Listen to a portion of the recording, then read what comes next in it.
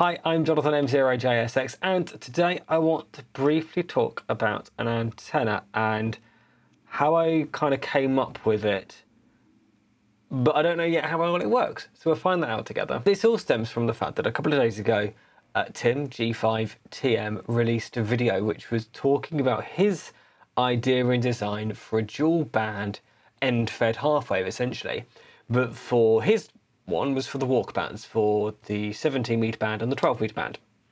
And he described how he made up an inductor coil to essentially choke off 12 metres and then an extra bit of wire in order to get the 17 metre tune. And it got me thinking.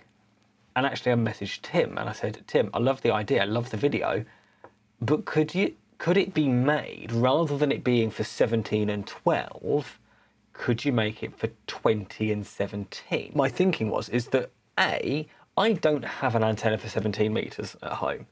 And it is a band that I would like to get back onto. My previous QTH, I was able to operate on 17 metres. From this QTH, it just doesn't happen. So I would like to get on 17 metres. But also, I quite like the idea of having a 20 metre vertical, particularly as we're now at the top of the sunspot cycle. So could I create an antenna that would have both bands in one? And well, in theory, and according to the antenna analyzer, yes is the answer. So let's just quickly draw this out. So let's start by drawing out the antenna. Actually, let's start with the coil itself, because I don't actually have a way of measuring this coil, but in theory this is supposed to be 25 microhenries, and the calculator that Tim gave in his video I will also link down below, but I calculated it by knowing the fact that my wire is I think it's 1.2 millimeters diameter, so I worked out how many, I kind of played around with how many turns I would need. So I ended up with 26 turns around this particular grey former, which is, I measured at 23 millimeters. It's probably nominally 22 millimeters, but measured it, so I popped 23 millimeters into the calculator, and 66 turns around this coil ended up being, well, calculated to be 25.3 microhenries. Now, I have lost a little bit of the last turn just because of how it's wound, but hey, it's probably close enough for jazz. At the bottom, I'm not going to unwind this too much, but at the bottom, it's just a standard 49:1 around an FT240-43 core, same as we've seen before, and I've used this winder before as well. So let's talk about lengths. So we have, I'm going to block diagram this. So we have the 49:1, done that a bit small, 49:1, and then coming up we have 8.5 meters. Then we have the coil. And then we have another short length of wire, which in my case is 18 centimeters. If you work in Imperial, Google it. And then I've got a tiny little file back at the top just so I can hang it, because my idea is to hang this. So I've done sort of a pretty standard fold back with a bit of glue line heat shrink just to keep things nice and neat. Now, when I was building the antenna, what Tim said to do, which is what I did, was to cut the bottom length of wire first with the coil attached, and then add the top section, which I did. And I got the SWR 1:1 on the bottom section. And then I added the top length of wire. I started off with about a meter, far too much as it turns out, because in fact I only did 18 centimeters. But I was running into a problem, and I think it's because my coil is not quite the correct inductance. The problem I was having was that every time I removed some of the top section to bring the 20 meter band in, and I started off with the antenna being far too long, it was down at sort of 9 megs, so it was way too long. But every time I cut some off, it would cause the 17 meter band to go high. So by the time that I'd got the 20 meter band at about 14.1 megahertz, the tune on 17 meters was way up at 21 megahertz. I mean, great if you're trying to go to 15 meters, but not where I was aiming the antenna to be. So I was having to juggle adding wire back in below the coil, which would then force 20 meters to go long, and then nibbling away some of the top section, which would cause 20 meters to come back up, but would also make 17 go long. So then adding more wire back in at the bottom, and it was just that balancing act to get to a point where the antenna as it is at the moment, 20 meters is cock on. 20 meters is about 1-to-1 at 14.1-ish megs. 17 meters is slightly high. It's resonant at about 18.5 megs, but it's got quite a broad bandwidth. So even on the 17 meter band between 18.068 and 18.168, it's less than 1.5 to 1. In fact, for the majority of the band, sort of 18.1 up, it's about 1.3 to 1. So that's what it is on the antenna analyzer, but I haven't yet done any transmitting on it. So that's what we'll do next. I thought before we go any further, I'll show you how I've mounted the antenna in sort of the at the back here. And now this is nowhere near perfect. I'm probably going to have to think about changing this at some point in the future, but for now it's at least working. So let me show you how it's mounted. So it starts off down here. You can see that I've got the winder. I've got a bit of RG213 which goes back towards the shack. This is not brilliant. It should really be waterproofed, but hey, we're going to just leave it. And then a bit of wire which goes up. You can see that's where I had to make an adjustment and make a join at one point.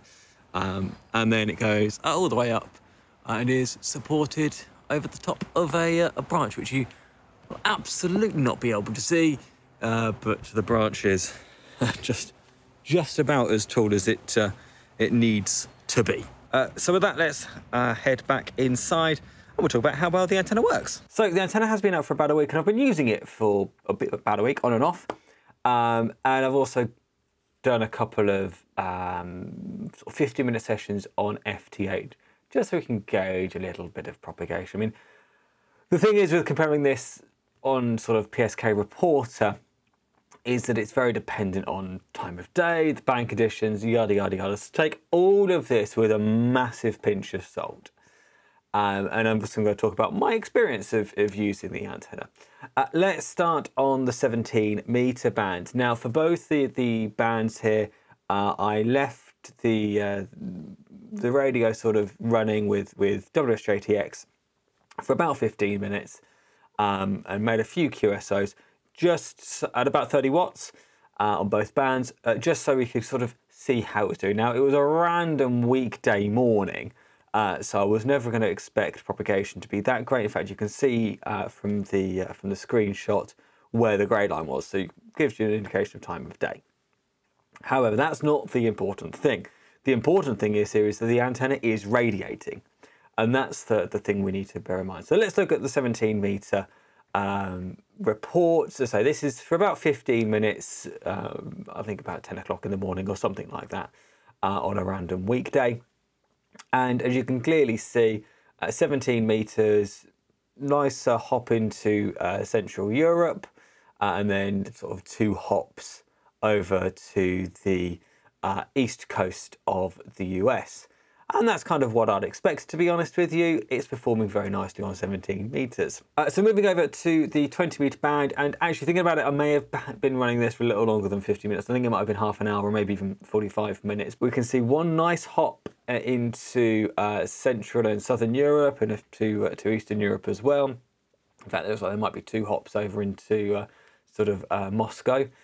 And then moving west, we can see that we're getting at least 2 hops into the east coast and a little bit further west as well. I can see we're into sort of Indiana and Michigan as well. So the antenna is definitely working on both bands, and being a vertically polarized antenna does mean that the sort of angle of the main lobe angle should be a little bit lower than on a straight vertical, than on a straight horizontal. So how would I sum up this antenna? I think this is a really interesting antenna project, not only because of building it was quite fun, but actually it works pretty well too. Now, comparing it against my sort of end-fed half wave, my horizontal end-fed half wave, which is cut for the 40-meter band and then works on the harmonics, it's interesting because there are some signals which are definitely stronger on the horizontal antenna and some signals that are stronger on the vertical antenna.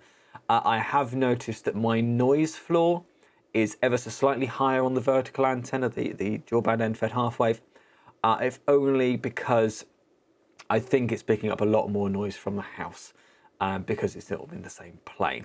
But to be honest with you, it does work. If you just wanted to knock together a really simple antenna for the 20-meter band and the 17-meter band, then you can't really go wrong with this. And in fact, if you already had an end-fed half wave cut for, say, the 20-meter band, well, this would shorten the antenna and give you a second band. The downside, of course, is that on a true end-fed half wave for 20 meters, you would get the 10-meter band as the harmonic. Because of the choking, you don't get that harmonic-related band. So just bear that in mind. With this antenna design, you are sacrificing the 10-meter band to get 17. Now, personally, I don't see that as a problem. The 10-meter band is a band I do enjoy, but I do have other antennas for 10 meters in my own setup here at home. So I'm not necessarily too fussed that I'm losing the 10-meter band on the end-fed half wave, because to me, 17 meters is a band I don't have any other antennas for, so it makes perfect sense for me. I'm really interested to hear what you think about this. Is this something you would consider building? Would you like to see more of this style of video where I think of an antenna and try and see if I can get it to work? Really interesting. I do leave a comment down below. If you've liked this video, there's a button specifically for that. There's another button that seems to work just fine too. And if you haven't already done so, please do click on that subscribe button and also press that notification bell. It really does help me out, and you will be told whenever I go live or upload a video. There's another video coming up over here that the algorithm thinks that you might like next. Until next time, 73, bye-bye.